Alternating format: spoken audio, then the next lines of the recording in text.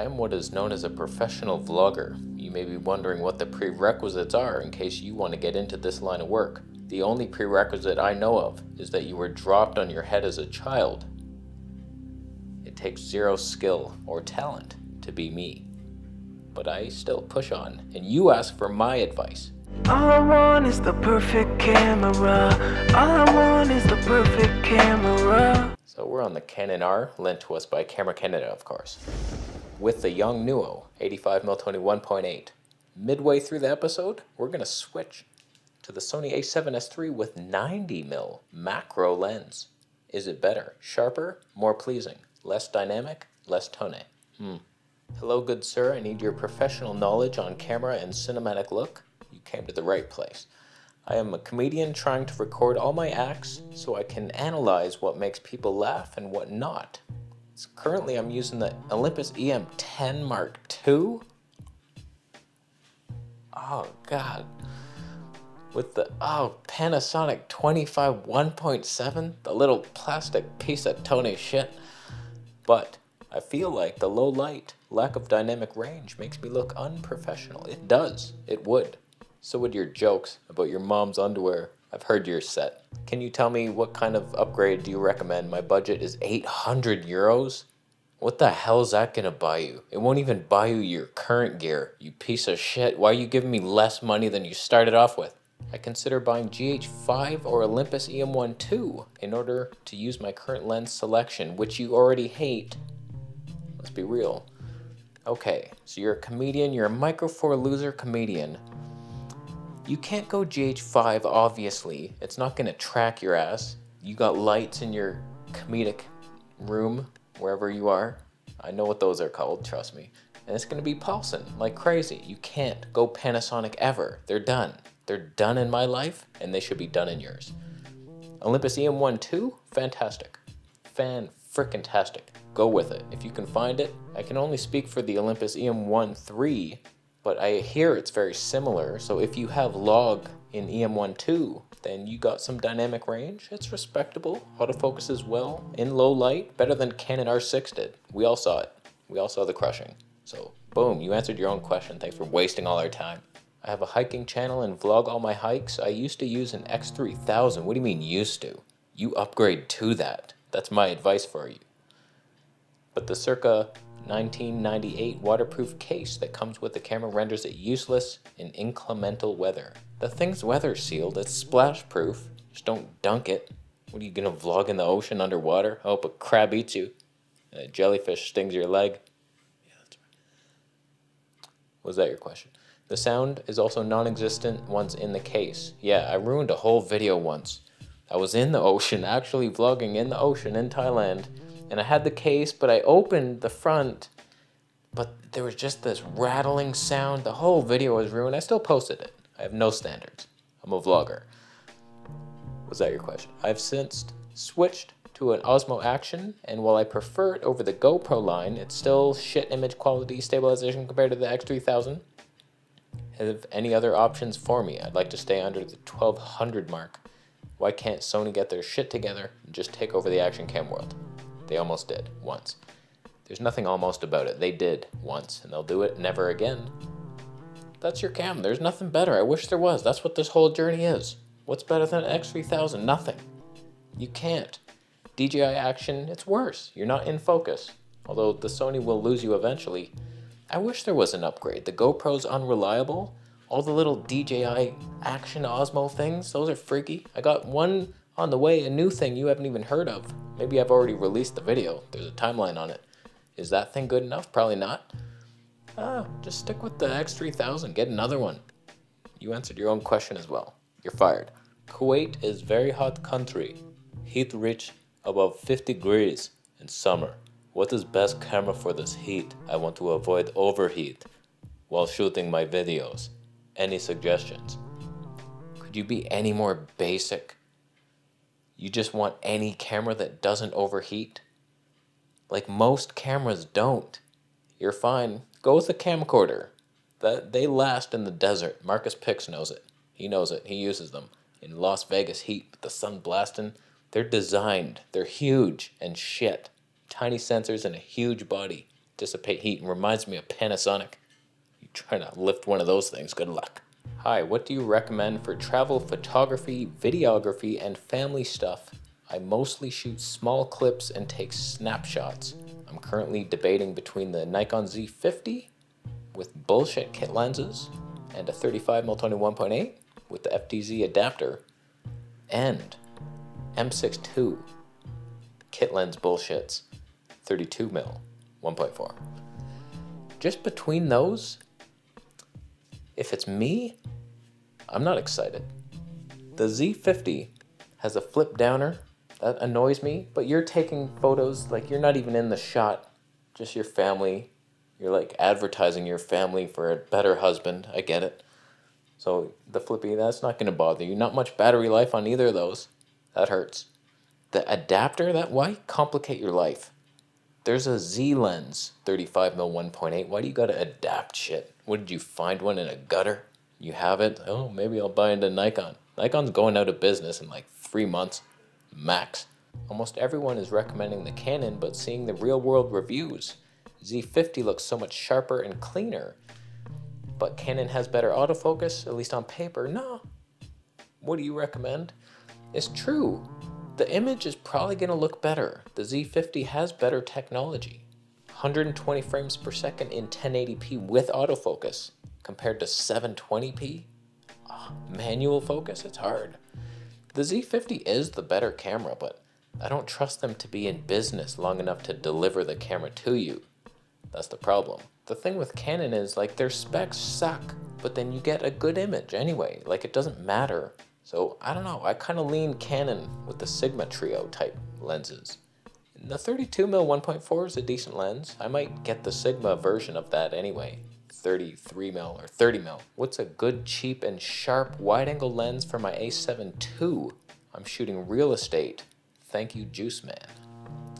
Sharp wide angle. See, I don't care about sharpness, so it's not like I've hunted for it. 20mm 1.8 is probably not wide enough. The 14mm 1.8, there's your lens if you have the cash for it. Maybe even, I don't know if that Samyang 14mm 2.8 is sharp, I doubt it. Laowa probably has something. The 15mm Tony 2 was pretty sharp. Not super sharp. You could stop it down for sharpness. Heavy though. The Tamron 17 to 28 is pretty sharp. I don't know. Wide angle like the G Master. You didn't give me a budget or weight limit. Use the G Master. 16 to 35. Maybe the Sigma 14 to 24. Tony 2.8. There's so many options. Wow. Look at you. Let us switch to the Sony system of life. Are things going to get better? Ton of worse? Sharpness better? Tightened in a bit. Oh, little Sony. The macro lens. You can't beat that thing. I gotta take it outside again, try to get some more insect slow-mo. Trust me, that's good content. Was that your question? So we're moving on from that last freak with the wide angle shit. I gave you like 15 options. Quick question. Have you used the Olympus Zuiko 9 to 18? Briefly. In Henry's. Just in the store. It wasn't magic. It's really not that wide. A 9 to 18? Like you're almost at your 12mm Tony 2, which is a fantastic lens. Sure, you get some zoom range, but the aperture, Tony 4 to 5.6, you get zero separation, so you might as well be on a GoPro at that point. It's basically an overpriced kit lens, in my opinion. It's just a bit wider than normal. It's a terrible looking lens. I've debated it just because, oh, it's fun to have a wide angle. It's not. It's a terrible lens. Don't ever get it. I'm looking for a lens that can pretty much just live on my G9. Just throw that thing in the trash like I did. Much like, currently I'm pretty happy with my Panasonic 14mm. You already got it. That thing's tiny. The 14mm, I debated getting that. The 2.5, probably best lens ever made. But sometimes it just isn't wide enough. I despise fisheye lenses. I really hate that look, and I'm not into re-distorting an image to make it appear straight. There's not much wide options. The Leica 8 to 18, kind of heavy. 2.8 to 4, expensive. The Laowa, that's fun. That's a good one. Just, you have to be so careful with the way you walk because the corners just wave at you. There's not a lot. The Panasonic 7 to 14, but it's a Tony 4. Disgusting. The Tony 4 to 5.6 rating on the Olympus lens won't make it the brightest lens on the block, but it should be bright enough for my little shit show. You'd think, but it won't be. I record things and stuff and sometimes find that I just need a wider view. What the hell was that? Things and stuff in a shit show? Now let's all subscribe to that guy. So good choice? Maybe not so good. It sucks. You're going to be unhappy with it. Zero magic. You might as well just wait for that Olympus 8 to 25 Tony 4. Not very fun, but it's a stupid lens. I don't know, wide angle, micro four thirds, they don't mix. They're not good. I would get the Leica 8 to 18, then you stand a chance at some dignity, but not much. The autofocus isn't reliable, and it does wave. We need to talk audio. That lav mic is the size of a gerbil. But seriously, that was a joke. Looking for a wireless setup to go to my cripple hammer. Seriously? What have you found to be the best? Oh, this is cringe. It's cringe town. Yes, my lav mic wind muff is ridiculous and stupid. It looks like a clown's pom-pom. But do you hear wind outside when I vlog? No, you don't, do ya? Yeah, it's worth looking like a criminal, isn't it? No wind in your ears. I love my audience, and I think of you only. What was your question? You want a wireless mic? Do you want thyroid aids? I've been over this. Beaming radiation. Unless you have the Keeling pendant to save you. I've been very happy with the Tascam DR10L and its own lav mic. You just get a little wind muff on it and then you're good to go. You have to sync it after. That's the only pain in the ass. But the wireless mics, not only do you have to worry about batteries on both modules possibly running out, interference sometimes, you turn your back once on a bitch. That, and then there's the constant Bluetooth radiation poisoning at you. Just look it up. There's studies proving it. I get so much cringe on that one Rode wireless video. It's like, this guy's serious? I hold 2 cell phones to my head while I sleep. Good luck with the tumors in your baby. Hey dear, I started watching almost all your videos these days. Almost. Looks like someone has some catching up to do. And I really like your humor. Wish you the best for you. I wanted to know your opinion. I want to buy my first mirrorless full-frame camera and lens. I'm not experienced with the technical aspect of the camera. My main goal is to record 4K video, studio head talk, as well as some travel videos. My budget is max $4,000. Could be more or less, including a lens. Can you please reply with your suggestions? Thanks in advance. Okay. For you, Fuji. I'm thinking. Because Canon, to get 4K, for some reason you want to film this in 4K, even though this isn't. I'm not filming in 4K. Who cares about 4K? You up-res it, you're good to go. Fuji will give you your 4K, cheaper than most others.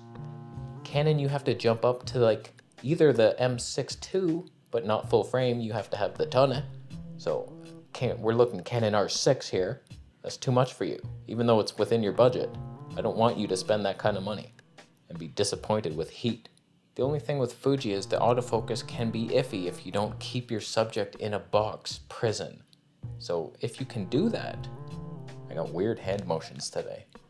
It's hard because there's not a mic there inhibiting me, so I don't know why I'm doing weird things. So Fuji X-T4, and then you ask yourself what focal length, travel videos, that's a tough one. Travel and talking head. You might get the 23mm 1.4. That could do it. That could be your all-encompassing 35mm equiv. Could do that. So XT4, I think you're happy. You could be happy, or just get a Canon R. There you go. Did you want full frame, or was that the last dickhead? Oh, it was you. So this is bad advice. Still, Fuji X-T4 keeps up with most full frames. Your only options would be the Canon EOS R in 1080p, up-resing to 4K. I just did a comparison, G9 4K, Canon 1080p. Canon was just as sharp, if not sharper, better in every area, color science, autofocus. It's like 4K is so overrated, and especially you've never made a video in your life. Like, what are you going for 4K for? To future-proof? What future is that? What future is that? You're eating bagels out of a gutter? You could go Sony A7C, but the stab sucks. It'd be fine for talking head, but you also want to travel. That's the problem. The camera in here is usually not the best out there. It's a big problem. It's why I'm alive. So I don't know. Canon EOS R, 35mm 1.8 for here. That could also, because it's stabilized, do your travel stuff. There you are. Affiliate links down below. I heard that you help people with camera questions, so I've decided to upgrade my Canon 200D, but I'm confused about, oh my god, it's so long. Why do you write so much? Low budget short films for YouTube, some paid work, and some street photography.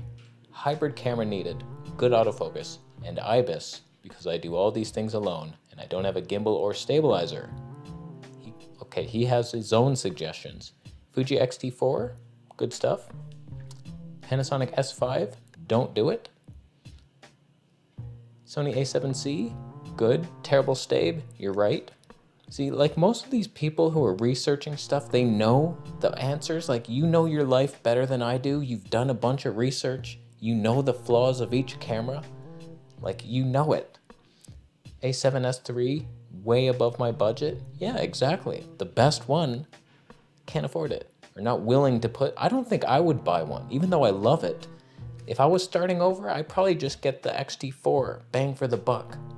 Like, that's the best for everything. You can go outside, you can be in here in your mother's living room. We're good to go. A7 IV rumors, we don't even know what it is, so don't even look to that yet. Nikon, Canon, please suggest a camera. Full frame would be better, under $2,000. Yeah, have fun with that. The Fuji X-T4 sounds like it fits your needs the most. Street photography, paid work, fits that a lot. Receiving money and filming the money. Just, it has quirks, but you can work around them. Autofocus, But if you manually focus especially, a lot of Fuji lenses have the clutch, makes it pretty easy. That's your best bang all around buck. That's a sentence, trust me. Okay, last question. Hypothetically speaking, of course, you want to start a channel and vlog, but you have a face for radio and a voice for newsprint. Then what? Grow a sack. No one gives a shit about what you look like. You ever seen an ugly person smile? It's still a smile. It still brings joy to your life. No matter how crooked the teeth, no matter how many are missing, no matter what kind of freak wrinkles you got.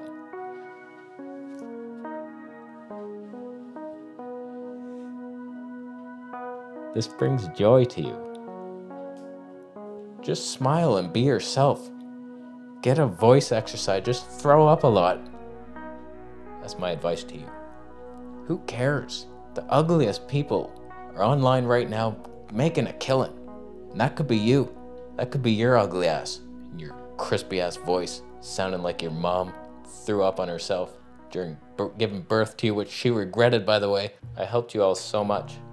Just the joy. It's a bit overwhelming at times, but I just receive it. I receive the gratitude that I've been given these skills that I can pass on to you. And which setup did you prefer today? Sony Color Science versus Canon Color Science. Cheapo lens versus Sony's possibly best lens ever made and best camera versus Canon's cheapest. Are we even seeing a difference? Probably not. Thousands of dollars from Camera Canada and Flatter Santa gifts put towards that. Could have went to an ESR. Oh boy.